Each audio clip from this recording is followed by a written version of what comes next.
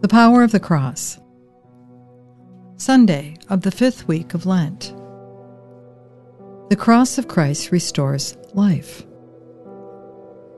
Ask, what still binds me? Seek.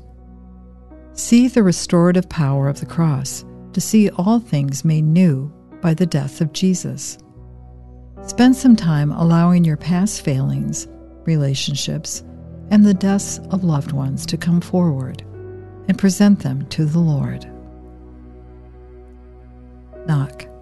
Meditate on Acts chapter 9, verses 40 through 41. Peter sent them all out of the room and knelt down and prayed.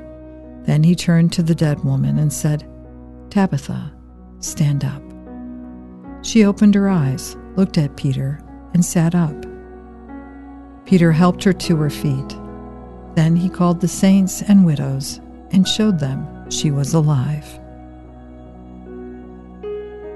The early church continued the ministry of Jesus, as does the church today. In the raising of Tabitha, we see Peter doing what Jesus did. How much do we act on our faith in Christ when we encounter the results of sin in our lives? Transform your life. Remember life. Too often we live in the past. Live for the present moment in Christ.